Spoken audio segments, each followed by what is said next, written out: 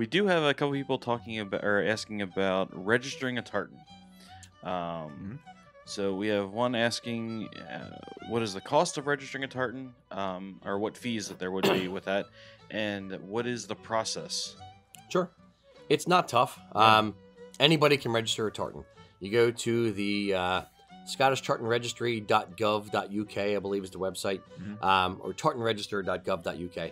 And you log in, you create an account, and you're going to give them the details of the tartan. So they're going to want the thread count, the sequence, the numbers and the thread colors kind of thing.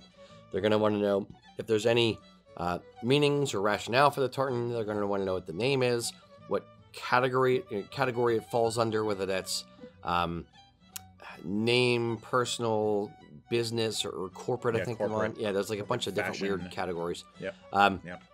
You submit all that stuff. You pay them, I think it's like 80 quid or 90 quid, something like that, which is right now about 120, 130 bucks. They're going to take your money. Then they go away for a couple weeks. They send it to the likes of Brian Wilton, Peter MacDonald, a bunch of the tartan scholars over in Scotland, show them the design and say, hey, is there anything else out there like this? They have the separate meeting of the minds where they all do their own little research, shoot it back and say, nope, it's an original design, great. And if it's nothing oddly named or there's nothing odd about it, they'll just give you the old rubber stamp, send you your certificate, and off you go. Yeah, they're looking for certain points of difference between your design and existing tartans. I forget, you told me once what it is, like how many... There's no magic number. It's really a... In heraldry there is, but... Yes, it's the rough, does it look different enough from 10 feet? Is it... You can't take Royal Stewart, change, the middle thread count of the pivot of white, 6 white in the middle, change it to 7 or 8, and it's a new tartan. No, you can't do that. Right. It has to be a reasonable difference to register the tartan. And it has to be a name that they find acceptable to be able to register it. Yeah, the... Clan McEvil is the one that comes to mind. The Clan McEvil is that's still your best example of that. Yeah. Go ahead. It was a group from the Pennsylvania Renaissance Fair, basically just a loose group of friends who jokingly called themselves Clan McEvil. And Joel Noacker was the head of Clan McEvil. He's the guy who started it. We designed a tartan for him. We went to register it, and we registered it as Clan McEvil.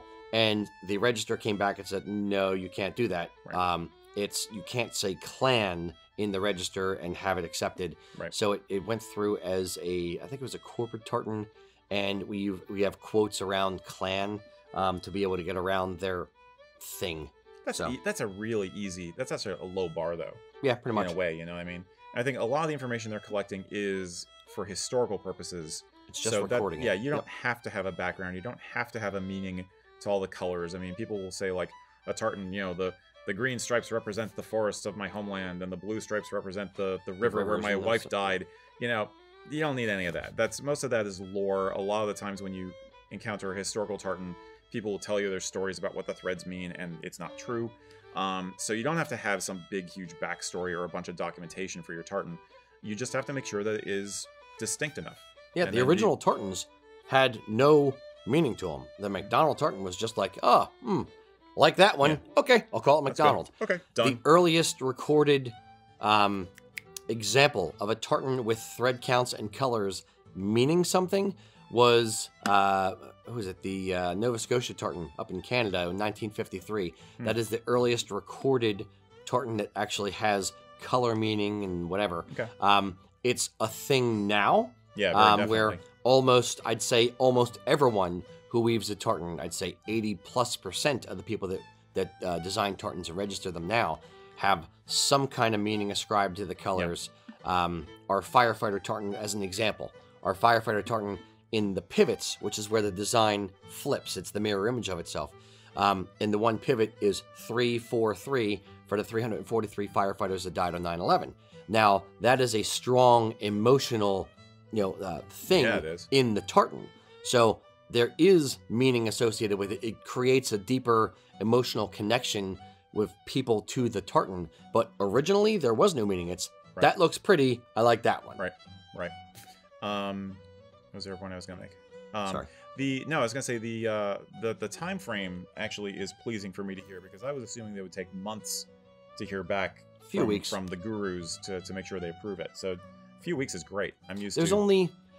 If I had to guess an average, I'd say I get the emails from the register with, you know, all the new tartans that are coming out. Okay. So once a week, once every other week, there'll be a day where I'll get 10 emails of here's all the new tartans, and they're all like right in a row. So it's somebody just literally just monkey punching the stuff approved in the computer. So I'm assuming the register is giving batches of designs to the different people to look up, you know, research, make sure there's nothing nefarious about it, and then hand back to the register, and then the register just rubber stamps everything. You know what I'm imagining now? I'm imagining this control room in Edinburgh Castle that's kind of like NASA, and you have all these guys in highland dress with their tweeds and their balmorals and their kilts on with slide rules, and they're doing the Apollo 13 thing, like, you know, like giving the guy the thumbs up as soon as they get the equation right. It's like, it's a go. The Tartan may launch now. It's much, much more disappointing. Okay. In reality. It's not as dramatic as Apollo 13. Nowhere near. All right. Okay. Yep, looks fine. Well, I can't do a Scottish accent good. So they're all from the South. It's better you do that than try a Scottish accent and mess it up like I do. So it's much more. You're more respectful in not trying. I'm very respectful of everything. Yes, all the time. All the time. Yeah. That's my cornerstone. There you go. So yeah, it's not hard to do. But you do want to make sure you have the design solid. You want to make sure you like it. Make sure you have looked at it for a long time. I always say put it on your refrigerator, like get a color printout, and just leave it there on display, so that like 6 months from now you don't come back. Well, even just a few weeks, come back and like, I don't like it as much as I thought I did. Now you can amend it, but they would charge you to amend it. That's good to know. That's good to know. So you could change it on the fly. Yeah, sort of? I had a design Irish Heritage. I designed same time as American Heritage, same time as a bunch of others back in the 2005, I believe. And I never had it woven. And then when I eventually went to have it woven, I was like, yeah, this design isn't really that good. So I tweaked it and sent them an email and said, okay, hey, just so you know, this tartan is different. You know, it's from way back when. I never did it. This is what the design is now. And they emailed me back and said, okay, we can record that. It's going to be $100. And I was like, nope.